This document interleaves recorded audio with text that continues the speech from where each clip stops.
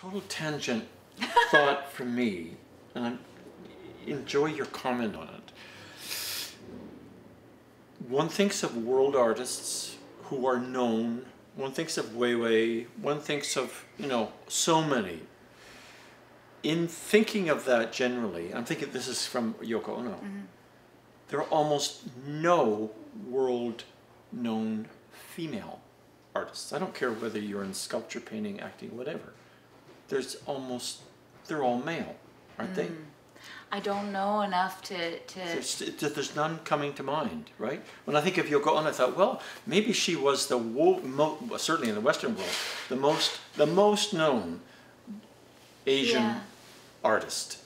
Yeah, Asian female artist. And maybe that's why she came under such attack, such misogyny, such this, such that. Well, that, and she came into a world of male pop culture, right? When she and John hooked up, she was entering a world of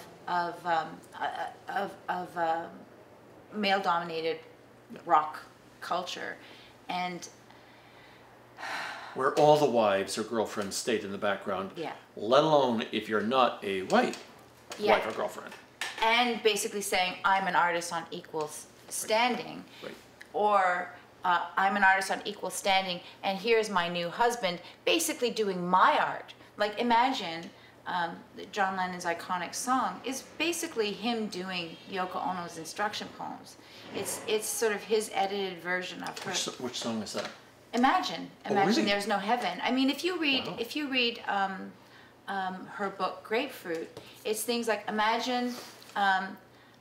It's every other one is imagine, like cut a hole in the sky, poke your head out. What do you see?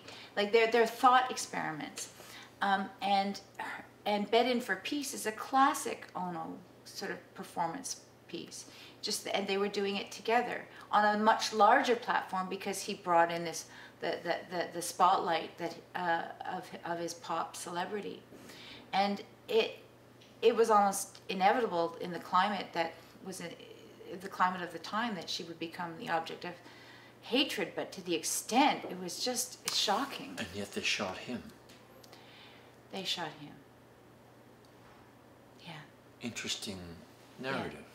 Yeah. Interesting narrative. That he was shot. It's been alarming though. I remember at the time that I was writing the play, she put out an album called War Zone, and a local Toronto paper, which is no longer around, put out a review saying, if only Mark David Chapman had aimed, 1 foot to the right, and Howard Stern was making similar kind of comments on the radio. So at the time, so this is in like the late 90s. So, and I know that when I was talking to my contact at Studio One, that they were really concerned about this second wave of too bad she's not dead kind of rhetoric.